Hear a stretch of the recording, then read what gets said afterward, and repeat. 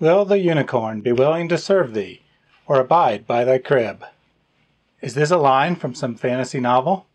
No, it's a verse from the King James Bible. But what does it actually mean? Stay tuned and find out.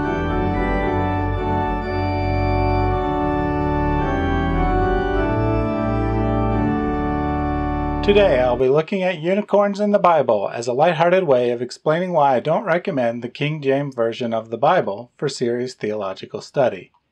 Before I dive in, I want to say I have no problem with anyone who wants to use the King James.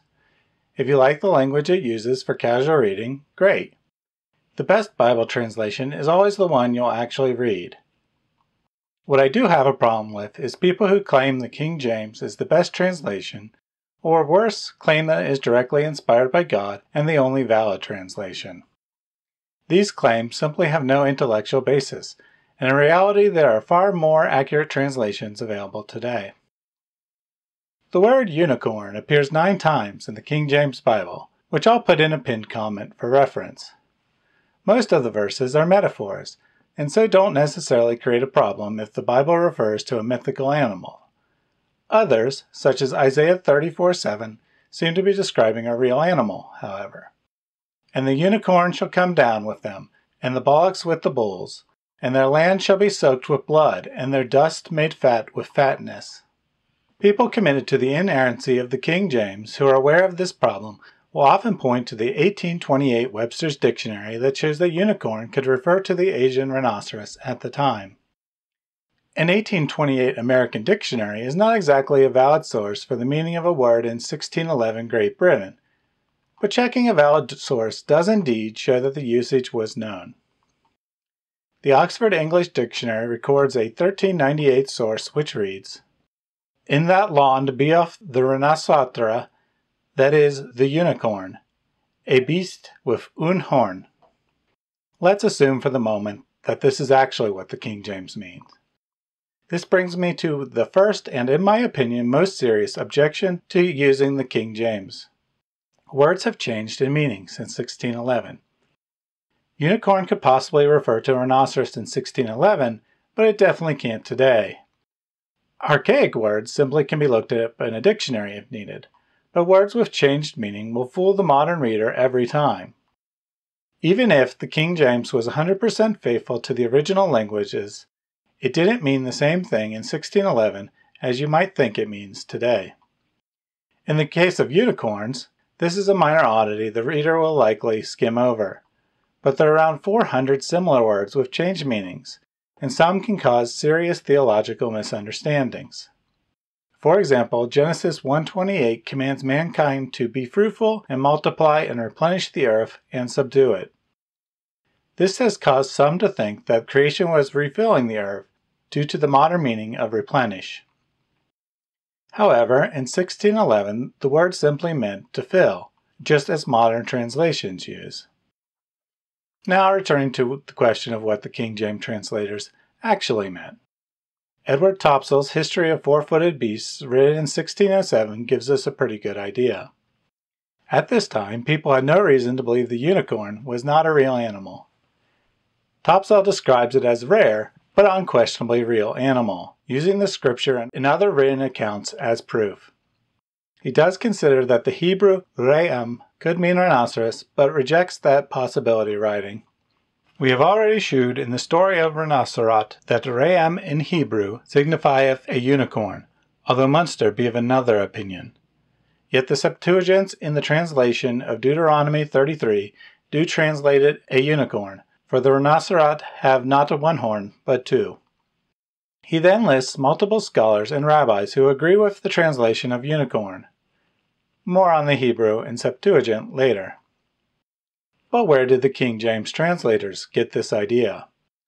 Let's take a brief look at the history of the King James translation.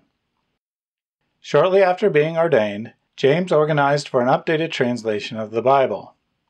A number of motives were at play, including correcting errors in previous translations, updating language, making a version that supported the Church of England's view of church structure, and wanting to remove the Geneva Bible, whose marginal notes were deemed offensive to the Church of England, from common use. In the end, 47 scholars were chosen for the task, all members of the Church of England. The Bishop's Bible, which was the official Bible of the English Church, was used as the base text. The translators also consulted numerous English and foreign editions of the Bible, but not any original manuscripts. In the end, most of the bishop's readings were retained. Where changes were made, the text was most often changed to that of the Geneva Bible, but readings were also taken from various versions, including the Douay-Rheims and Latin Vulgate. I mention these specifically because King James-only advocates sometimes try to claim that all other versions are Catholic conspiracies, when in actuality the King James translators were the ones making the text more Catholic, if such a thing even makes sense. This was done despite explicit instructions not to consult these translations. This brings me to my second reason for not thinking the King James is inspired. It's largely identical to the Bishop's Bible, but also takes readings from many other English versions, as well as features its own unique readings in some places. If the King James was directly inspired, that would mean that the Bishop's Bible is 80% or whatever percent inspired, and the Geneva Bible is 5% inspired, and so on.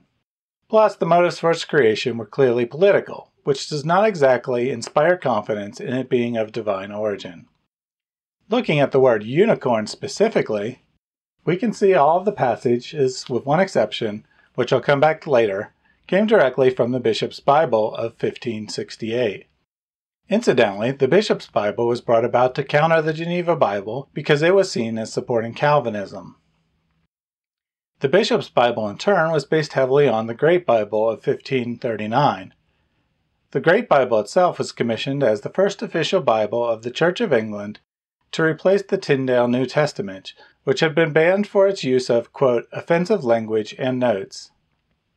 Ironically, the Great Bible took much of its text from Tyndale. Tracing backwards, we see the unicorn at every step. Tyndale's translation was indeed a fresh English translation not based on any existing English text. He was heavily influenced by Luther's German Bible and the Latin Vulgate. Luther's Bible uses Einhorn, the German word for unicorn, while the Vulgate varies. In about half its passages it uses rhinoceros and in half unicornus, which simply meant one-horned at the time of its composition. The Vulgate was mostly translated from the original Hebrew. Luther himself mostly based his translation on the Septuagint, which reads monokeros in all but one place. The other uses a generic term for mighty one, not identifying a specific animal. Monokeros simply means one-horned and does not necessarily refer to a specific animal. So we can see we have some combination of Tyndale, Luther, and the Septuagint as bearing most of the blame for the unicorn translation.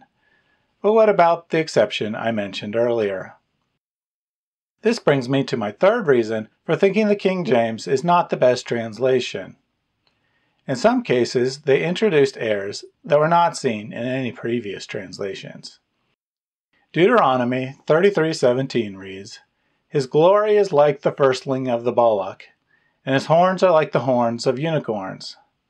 That sounds innocent enough, but when we read the Bishop's Bible, we find, "His firstborn ox hath beauty, and his horns are as the horns of an unicorn." Notice the difference? Unicorn is singular in the Bishop's, and indeed all previous English translations, but the King James makes it plural. Looking at the Hebrew, horns is plural and the animal is singular, so the King James is simply wrong here. The translators apparently thought that Scripture was in error, and so intentionally changed it to read unicorns to match the multiple horns. This is unambiguously an error on the translator's part and obscures the hint that the animal cannot possibly be the one-horned horse, or even a rhinoceros. Which brings us to our final question. What does the Hebrew word, that is, re'em, actually mean? From Deuteronomy, we can see that the re'em has multiple horns. Multiple passages describe it as an animal of great strength and associate it with danger. In 2 places, it is closely associated with cattle. That's the extent of the biblical data and just about all the King James translators had to go on. And that leads me to my final and most obvious reason not to use the King James. We've learned a lot in the last 400 years. In 1611, Biblical Hebrew was essentially a dead language, and other languages of the ancient Near East were barely known at all. Since then, an immense amount of research has been done on Biblical Hebrew, and we've discovered tens of thousands of tablets that have brought to life Ugaritic, Akkadian, and other close cousins of Hebrew. The King James translators did an admirable job with what they had available to them, but we simply have much better information available today. So what does Re'em mean? We have close cognates in Akkadian, Syriac, and Ugaritic, and scholars are now confident that the animal in question is the aurochs, a large wild cattle species that went extinct in the Middle Ages. As such, nearly all modern translations use wild ox or something very similar for the passages in question. But cattle have two horns, so how did the Septuagint and Vulgate come to describe one-horned animals? The image on the screen will help explain. Here we see a hunting scene from Nineveh made around 700 BC.